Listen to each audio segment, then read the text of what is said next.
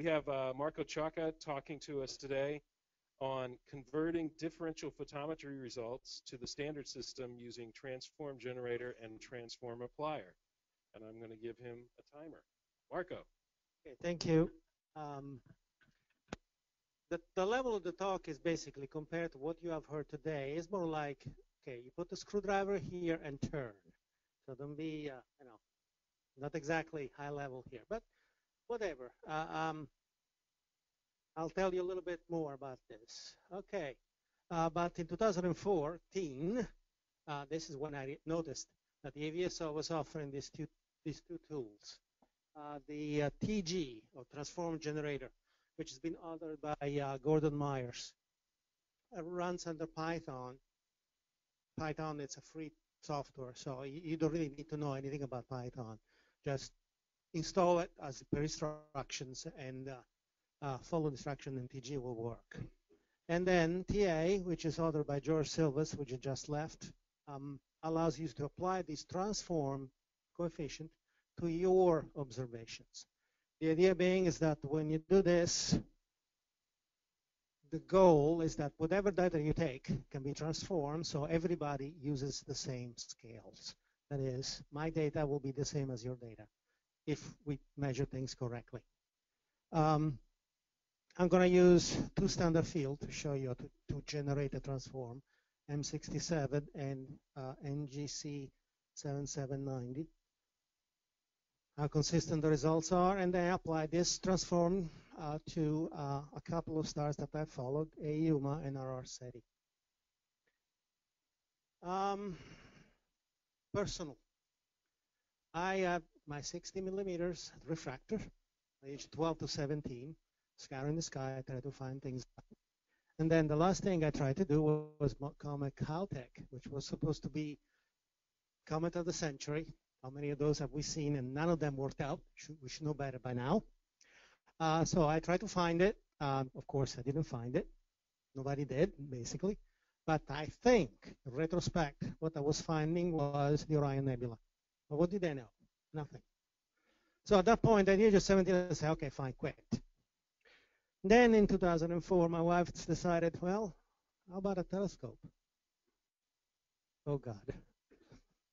So you know what happens then. About 5 years later, since, well, I'm a physics professor. I wrote a grant or two throughout my career, so I decided, what the heck, let's try this. So a little bit, couple of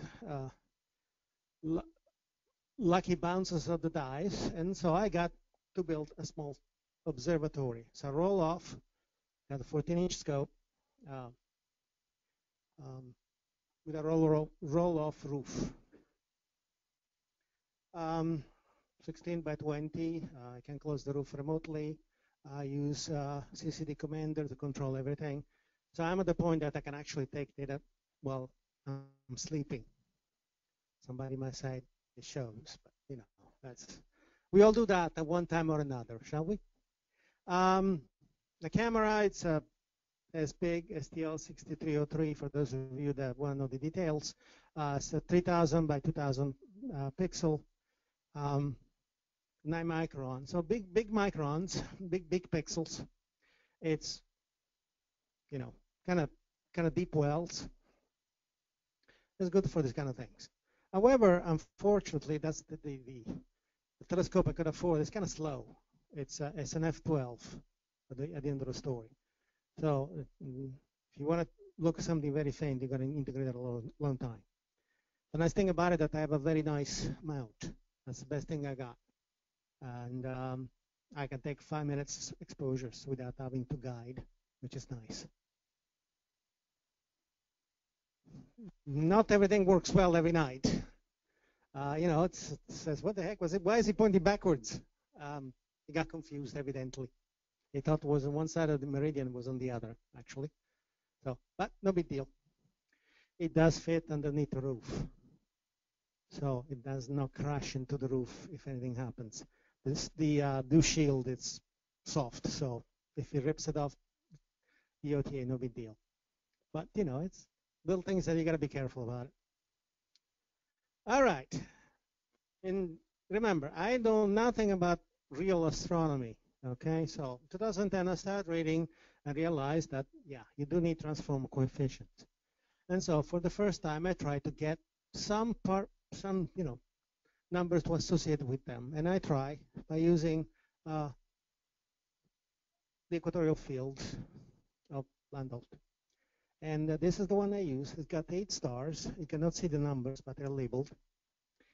And so I start with my spreadsheet. I know to use spreadsheets, but they can be painstaking. You're going to do B minus V for your experimental results versus B minus V for the star, the big B versus the small b. You make plots and you do the inverse and you get your transform coefficient. Then you take the coefficient and you put in another spreadsheet to compute the transform through your data. And you got 8 star and a lot of work. So it's possible to be doing it by hand, and most of you have done that, but there must be a better way. And this is why I was elated when I saw Transform Generator. Basically does all the work for you. You go to this standard field, take a picture. Take a picture of M67 or NGC 7790. How many transform do you want? You want all 4? You take 4 fields with the 4 filters, BVRI, or 5 if you want to include U. And then you start the reduction type and you upload. I've used VPhoto because to me it's the easiest tool, but you can use also any other package that can do reduction, that can extract instrumental magnitudes. Then once you've done this generating your instrumental magnitude, you can have TG read the files, and VPhoto will go, if it is connected to the internet, has to be, will go to the AVSO and pull out all the value for the comp star that you have in your field. And because you can pull the value, it compares your results with the value of the comp stars and makes the corrections automatically without you having to write, spreadsheet and graphs and charts. This is an example. I have selected the standard field, which is M67 in this case.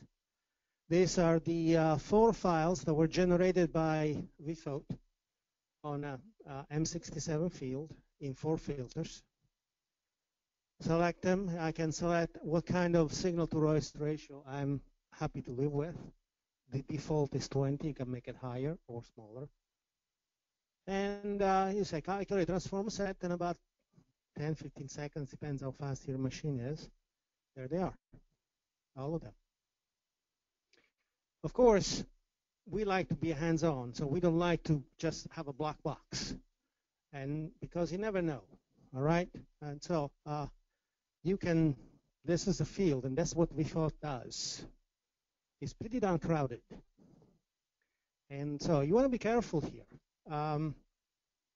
Some of these data are perfect, others not so much. And there is an overlap. The annuli intersect each other. There's other stars in there. So it's better always to look at what the data really look like. And TG will allow you to do that. In fact, you see these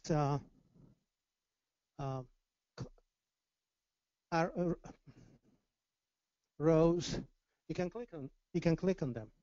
Once you click, you see what the fit is doing. So this is something that looks like this. The colors are, of course, not, if you know this, don't come out. But these are red dots and green dots. The red dots are dots that I decided somewhat arbitrarily, but we all have done that at one time or another. I decided these are not good enough. For example, that point over here, that point over there, I decided they don't belong in the fit. You have to be honest with yourself. You want to make sure that when you take the points out, you're not changing the slope from this way to that way, because I mean that means you're making things up. But it's a way to get a little bit more secure in your choice of data that you're fitting. The biggest difference from what I just showed you before, my graph there were on 8 stars. This one's got 78. So that's the biggest difference. And the correlation factor, which is this parameter here, tells you how good your fit is, which of course you'll know. 0.99 means that it's fairly certain that it is a straight line with that slope. You can do 1 time, you can do 2 times, you can do 3 times. At the end of the story, you can take 4, 5, 6, 7, 8 times the M67 field, and you can average them out. And in here, I have the average of 4 fields of M67, 4 colors each, and then 2 from NGC 7790. The numbers are a little bit different, of course, but overall, if you see the number, they're kind of tiny. They're pretty much consistent. So the numbers come out reasonably so. And so I averaged them, and these are my transforms. Look at TBV, 1.427. Maybe low, maybe too big. I don't know. I'm, like I said, I only play an astronomer. I play one on TV. I'm not one. But if I go back to a couple of slides previously, this one, the slope of this line is, and I can read the numbers, bottom line is the same TBV that I had 5 years ago is 1.45. So I got 1.45 in 2010. I got 1.45 in 2016 with a completely different method. I got to believe it. So even I'm wrong twice, I'm right twice. So, okay, thank you. All right, well, these are my transforms. So what do we do with them? Here comes TA. In TA, you put your transform coefficient here. Then you do your observations, have them get the instrumental magnitude using whatever method you like. Of course, I use VPhoto because for me it's easier. And then you tell them, okay, this is my data, transform them for me. You got to put them in here, copy and paste, click the button, and if you've done everything right, you know, if the file format is the correct one and you identified the chart correctly and so on and so forth, program takes over. And 30 seconds later, you got all your observation transformed, all 250 within 30 seconds. So these are my data. This is a UMA. It's a very fast pulsator. And the data are kind of noisy, not great. By the same token, a UMA has a very large amplitude fluctuation. So maybe that's what it is. Some of them, though, I know that they're not right. These are the one on top are the I data. And I remember that one particular night I was running with a very high cirrus clouds, water vapor. And infrared and water vapor don't go along well. So that may be it, I hope. I've also done a lot of observation on RR SETI, which is a little bit longer. It's more than half a day. So for me, it was kind of, it's a long one for me. It's still not RRAB type star. It's one of the AVSO star programs. And I was able to get 6 maxima. I measured the period. I got this number here, which is consistent with what I found in the literature. VSX carries this number here, but this one seems to be the more accepted one in this stage. And I tried to see if the 6 maximum timing were in agreement with the epoch and so on, and kind of good agreements on. I was happy. Okay, this is my data, a little bit better looking. And I realized that in the 5,000 data points that are existing on, actually more than that, on the AVSO database, there were no R's. Don't know why, but there is no R data. The only R that are there are mine. curiosity more than anything else. I don't know enough to say they're important or not. I'll take them at this stage. Hope to get a little bit better later on. And these I was able to, since I have all of them, I decided to see if I could compute the B minus V, and I got also V minus R. And these are my results. So if you do CCD observing, it would be good if you can try your hand at transforming your data. That way people, researchers all over can use yours without having to think about it. Thank you.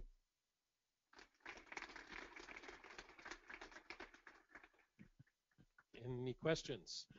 Gary?